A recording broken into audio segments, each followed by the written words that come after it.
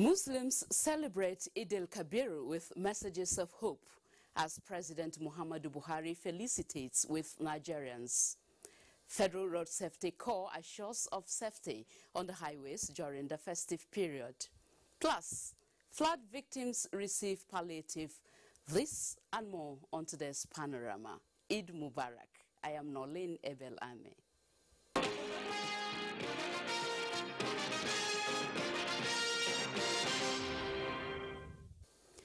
The Muslim faithful across Nigeria, like their counterparts the world over, have been celebrating the Feast of Sacrifice, otherwise referred to as Eid al-Kabir. President Muhammadu Buhari joined other members of the nation's first family to observe the 2-rakat congregational prayer of Thanksgiving at his official residence in line with the COVID-19 safety advisory. The president tasked the nation's armed forces to do much more in keeping Nigeria safe and secure, even as he promised that corrupt elements and institutions will be appropriately dealt with. Details in our subsequent bulletin. The 2 supplicatory rakat prayer of Eid al-Kabir at the Abuja National Mosque, led by the Murshid Professor Shehu Galadanchi, was held under COVID-19 protocol. The Imam's sermon was a symbolic reminder to worshippers of sacrifice and the need to support the growth and development of the country through government policies and support of citizens, especially at this trying time. Abdullahi Ajia has report that with much awareness of the challenge of the COVID-19, worshippers in celebration mood came prepared for the Eid prayer. Entry into the premises was closely monitored to ensure compliance with COVID-19 safety protocol.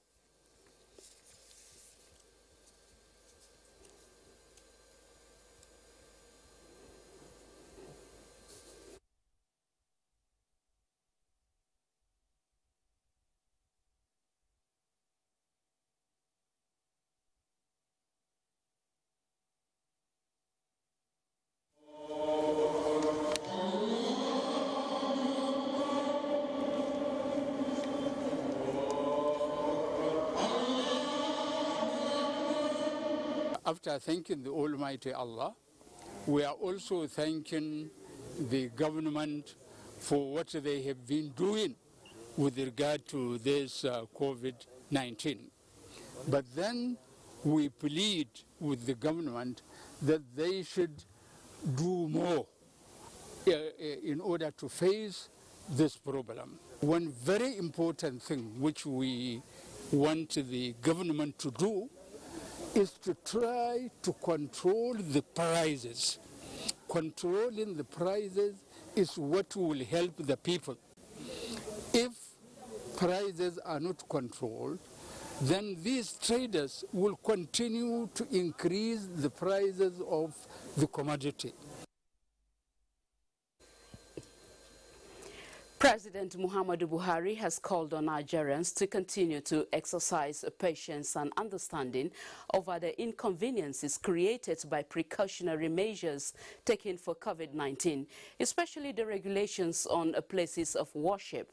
In his salam message to Muslims on the occasion of Eid al-Kabir celebration, President Buhari said the outbreak of coronavirus has made it difficult for people to gather in places of worship as they are used to, urging worshippers to abide by the guidelines for safety of their lives and loved ones. President Buhari commended the sacrifices of Muslims and Christians in abiding by the COVID-19 guidelines for the good of society, assuring that the administration will continue to provide economic reliefs to the people. President Buhari reminded worshippers that COVID-19 is a worldwide affliction, with churches and mosques closed around the world, while social distancing has been imposed to safeguard public health. The president called on worshippers not to forget the symbolic significance of the sacrifices of the Eid al-Kabir. He also reminded Nigerians of his efforts to root out corruption in the country, stating that the efforts had so far brought a lot of changes in the country's polity. He appealed for more support and understanding as investigations are carried out on both legacy and fresh cases. With the Eid al-Kabir celebration, prayers and messages of hope for Muslim faithful amidst the containment of COVID-19 have been pouring in from different quarters. Elizabeth Omori compiled the Salah messages. President of the Senate Hamid Lawan felicitates with all Nigerians and in particular the Muslim Ummah on the occasion of this year's Eid al-Kabir. Senator Lawan, in a statement, noted that Eid al-Kabir, Islam's feast of sacrifice, is very significant to Muslim faith as it is a reminder of the imperative of unconditional obedience to Allah, the most merciful. He urged Nigerians to continue to seek the face of the Almighty, especially in the fight against COVID-19, as the National Assembly is collaborating with the executive in response to the pandemic and other legislative interventions. Similarly, the Speaker of the House of Representatives, Femi Gbajabiamila, has urged Muslims to rededicate themselves to their Creator and pray for the country during the period of Eid al-Kabir. Gbajabiamila says there is need for prayers even more pressing at this time that the coronavirus pandemic is ravaging the world, including Nigeria. The speaker said, with fervent prayers, Nigeria will be able to surmount the numerous challenges bedeviling the country, including insecurity. In the same vein, the IGP, while assuring Nigerians of adequate security, congratulates the Muslim faithful in the country as they join other Muslims across the world to celebrate this year's Eid al-Kabir festival. The Inspector General of Police, Mohammed Adamu, has directed all the Commissioners of Police and Assistant Inspectors General of Police in the 17 zonal commands to intensify confidence, building patrols in all nooks and crannies of the country, particularly on major highways and around critical national infrastructure. The Corps Marshal of the Federal Road Safety Corps, Dr. Boboye Oyemi, has urged Muslims to adhere to the health and safety regulations as provided by the Presidential Task Force on COVID-19. In a statement, the Corps Marshal said the celebration is centered on the need for obedience to God and for the people to always show discipline and sacrifice. The Corps Marshal enjoined motorists to particularly imbibe the message by using the road with caution through obedience to traffic rules and regulations, reminding them of the PTF's directive that vehicles must carry only 50% of the passenger capacity as adequate personnel are on ground to ensure compliance. In Abuja, Elizabeth Omori, NTA News. The trial of Prophet Abraham to the will of Allah and devotion to slaughter his son Ishmael centuries ago set the stage for the spiritual and historical significance of the Feast of Sacrifice, also known as Eid al-Adha. From Lafia, Aliu Tijani Muhammad puts the conversation in the context of greater Eid significance in Dhul Hijjah, the last lunar month of Islamic calendar. Sacrifice is fundamental for the celebration of Eid al-Kabir. The celebration of the sacrifice is the culmination of pilgrimage as one of Islam's 5 pillars on the 9th of Zulhajj. In the Holy Quran, a simple conversation between father and son, united in strong belief to the will of Allah, admonish humanity on devotion and sacrifice. Submissive to the will of Allah. You must be submissive, just like Ismail was so submissive to his father. These are lessons Aliu Tanku and others we came across at the Lafiara market say will remain evergreen. And it teaches us how to love ourselves and love our brothers and sisters.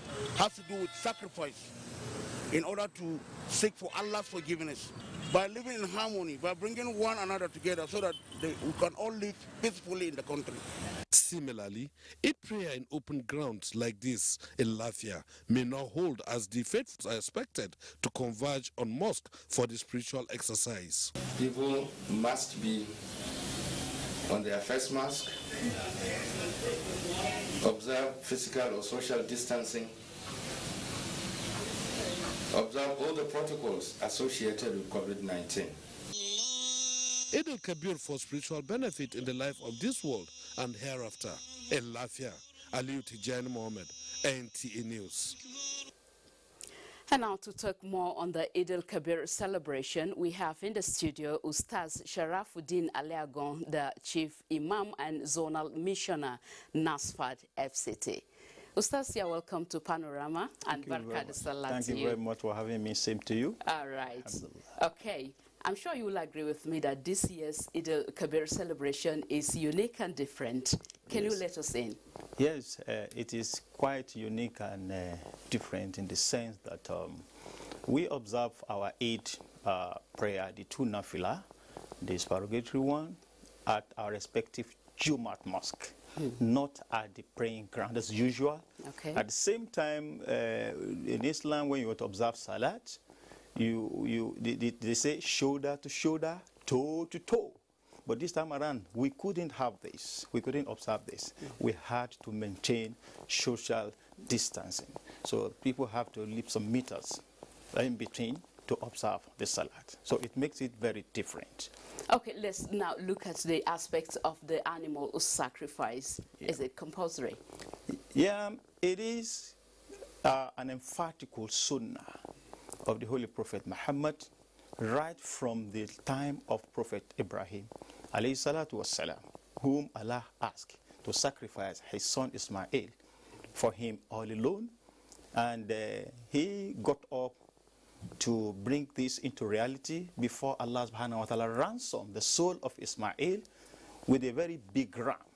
So it boils down to the Islamic principles from the Holy Prophet Muhammad sallallahu alaihi wasallam that every Muslim, every Islamic monotheism should copy and emulate Prophet Muhammad, who sacrificed two big rams, one for himself and one for his followers who won't be able to do so. Now it becomes an emphatical sunnah for everyone who is in position to purchase a ram or two, a cow, a camel, or goats. They must do that to sacrifice it for Allah on that each day. And that serves as, emulating Prophet Muhammad, Prophet Ibrahim, down to Prophet Muhammad in terms of submission, in totality to the will of Allah, in terms of love for Allah, in terms of sincerity in faith to Allah subhanahu wa ta'ala. So everyone who is in position is required and is expected to sacrifice an animal of these four aforementioned to Allah subhanahu wa ta'ala on Salat day. Okay, now what happens to those that have no capacity to do that? Well, very interesting. I mentioned earlier that يعني ضحى النبي صلى الله عليه وسلم بكبشين أملحين أقرنين, that the Prophet of Islam at the first time of his sacrificed two big rams. I said one for himself and one on behalf of his followers who would not be able at one point or the other make a sacrifice for one reason or the other. That one stands for them. And for those who could not, it is being mentioned in the Sunnah of Rasulullah that you divide the meat after cleaning it into three, one for yourself and your family, one for your relatives and friends, and the other one for the vulnerables, for the pure ones who won't be able to get one. So you share it as you are happy in your respective homes. We want everyone to be happy. You extend this happiness to other families who could not find one to sacrifice. Okay, beautiful. Now let's juxtapose these animal sacrifices to nation building. What do you have to say on this? Yeah, what I really want to say is, number one, it's as if it is making every head of family to be responsible. They will be dutiful. You do what is required of you in terms of your job to make the necessary ends meet to be able to buy at least one ram. And if you are buying it, you are buying from the people of this country. So it is supporting and it is promoting the economic aspect of it. And number two, welfare of the poor citizens. By the time you share the meat, everyone will have something to eat at their respective home, and it brings everyone into what is called togetherness, unity, and happiness. And coming together, it is when we are happy that we can achieve. So this brings about happiness, and it is to be extended to other vulnerable Muslims who will not be able to get any. Okay, Thank you so much. Just quickly before we go, what do you have to say on the celebration as we are in the era of COVID-19? I want to say that Muslims all over the world should be mindful of the kind of celebration, bearing in mind the safety protocol of COVID-19. Wherever we are going to, we have to be conscious of this protocol. Let not the feast carry us away into forgetting the necessary protocol. Let's be sincere with whatever we are doing, and let's see everyone as being part of us. It doesn't have to be a Muslim. Even you can give a non-Muslim part of the meat so that everyone can rejoice and celebrate all together, and that will bring us to a better life as a nation. All right. Thank you so much for your thoughts on Panorama, Ustaz Sharafuddin. Thank you very much. And I wish you happy celebration. I wish you the same. Okay. Thank you. I've been speaking with Ustaz Sharafuddin Aliagon, the Chief Imam and Zonal Missioner, Nasfat FCT. We pause here for a break. News Panorama continues shortly. For now, the best and most efficient way to avoid getting infected is through regular hygienic and sanitary practices, as well as social distancing. As individuals, we remain the greatest weapon to fight this pandemic. By washing our hands regularly with clean water and soap, disinfecting frequently used surfaces and areas, coughing into a tissue or elbow, and strictly adhering to infection prevention control measures in health facilities, we can contain this virus.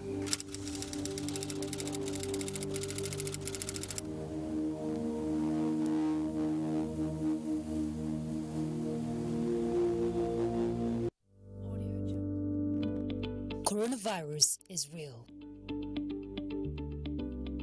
Steps to avoid this pandemic. Wash your hands regularly or sanitize your hands. Keep social and physical distancing. Avoid crowded places. Stay at home unless absolutely necessary. Don't touch your eyes, nose, or mouth if your hands are not clean. Avoid the spread of coronavirus. Coronavirus is real.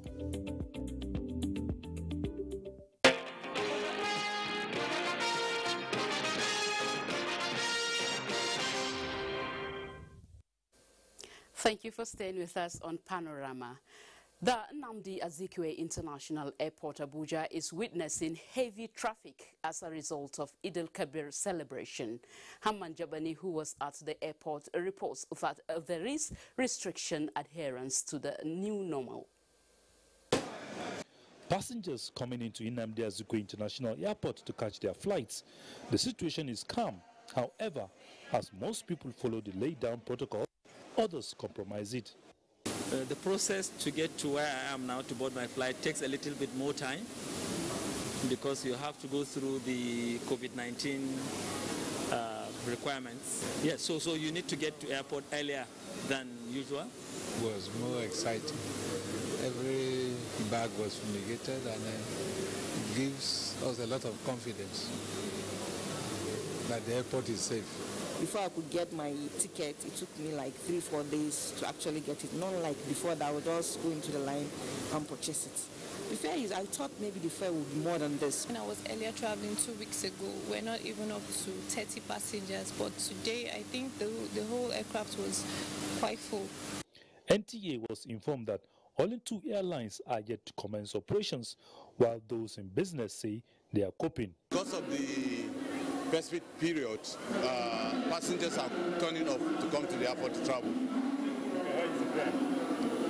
All the fare, there are some changes, a little change on the fare because of the increase of VAT and PSC, passenger service charge. There has been some upsurge, as it normally happens every year, especially to the northern states. Maiduguri, Yola, Kano. Yes, we have a lot of people traveling. The key players say Nigerians should adjust to the new normals at the airports and government should make necessary arrangements for international flights. Hamman Jabani, NTA News. From Abuja, we take you to Maiduguri. The Northern Governors Forum has condemned the attack on the convoy of Governor Babagana Umara Zulum of Borno State, describing the act as callous and reprehensible.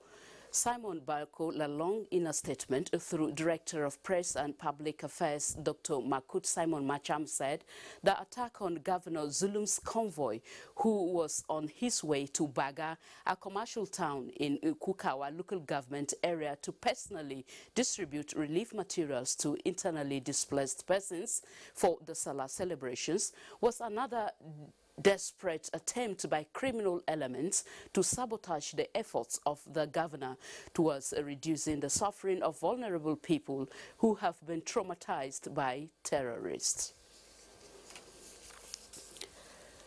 In response to the massive destruction of lives and property in Gwagwalada Area Council of the FCT as a result of torrential rainfall that claimed lives, the FCT administration has donated food items to the affected communities to cushion the impact. FCT Minister of State Ramatu Tijani Aliu led a delegation to the communities. Mariam George Jitubo tells us more. While assuring victims that the administration has concluded plans to assist them in the provision of household utensils and building materials after relevant government agencies might have ascertained the level of destruction and number of homes affected, the FCT Minister of State, Ramatu Tijani Aliu, also warned residents to stay off waterways to avoid future occurrence. It's rainy season. We roast our corns, we boil our maize, and we eat and just throw. Most of the time constitutes 75% of the blockages in the drainage. Because if we have 2 of this kind of occurrence in a year, the burden will be so much for the people. The good people of these communities need a note of assistance ranging from your humble office to all agencies that will bring support to this community. Representative of the Director General, FCT Emergency Management Agency, Florence Wenegeme, reveals that out of the 6 casualties, there was a family of 5 that got drowned in the flood, adding that 4 of them are yet to be found. FEMA search and rescue team, we will not relent until we are able to find the remaining bodies. However, we want to also call on the attention of the community of the houses that are being built on the waterways. Kindly let them kindly cooperate with us so that this will not occur again. Items donated include 300 bags of rice, 500 bags of maize, millet, among other food items. Mariam George, Jitubo, NTA News. Now let's bring you an update on COVID-19. The Nigeria Center for Disease Control, NCDC, has announced 481 new cases of COVID-19 in Nigeria. The latest figures released bring the total number of confirmed cases to 42,689 infections in Nigeria. A breakdown of the new cases from 15 states indicates that FCT recorded the highest number for the day with 96 cases, while Lagos State has 89, Plateau 68, Ogun 49, Edo 44, Rivers 43, Oyo 25, and Osun recorded 23 cases. Others are Delta 15, Enugu 11, Kano and Kaduna states recorded 7 and Bauchi 2 cases. The day's tally is completed by Bayelsa and Yobe states recording 1 case each. Confirmed cases by state, Lagos has the highest with 15,043, followed by FCT with 3,710. Oyo comes third with 2,713 cases.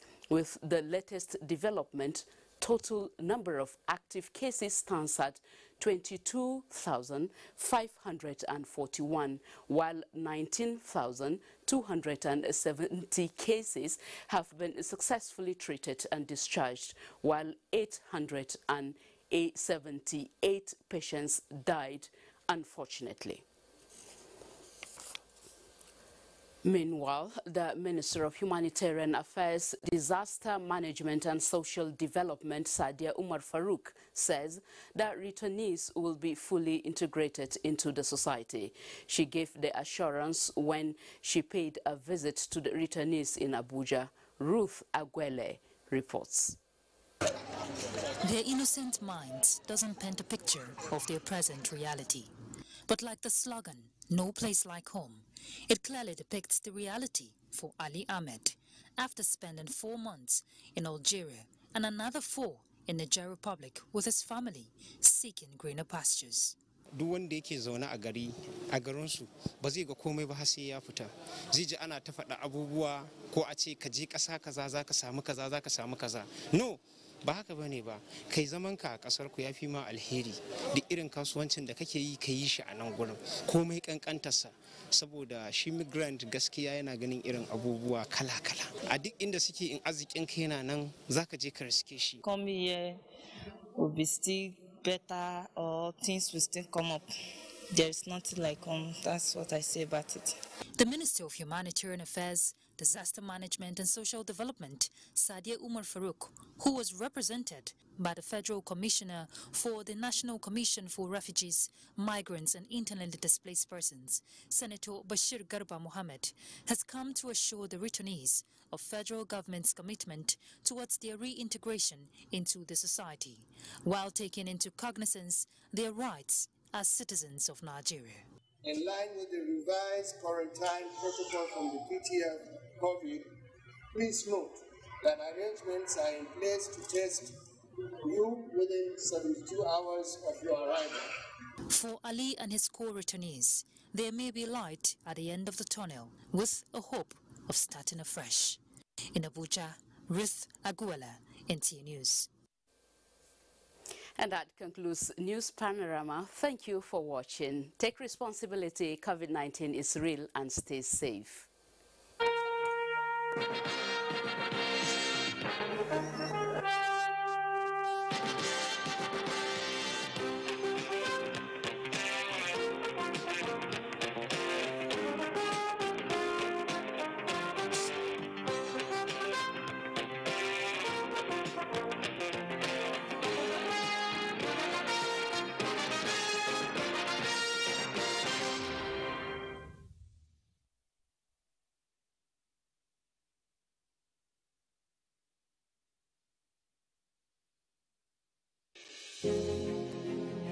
There is a lot of fake news and report circulating, especially on social media, on the coronavirus.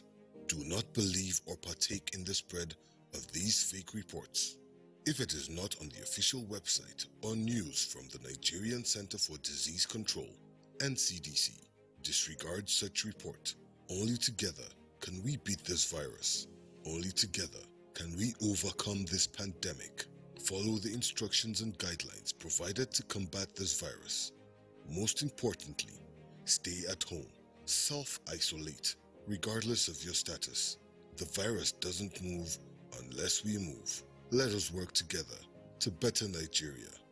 Together, we can do this. This message is brought to you by the Nigerian Television Authority, NTA, Africa's largest television network.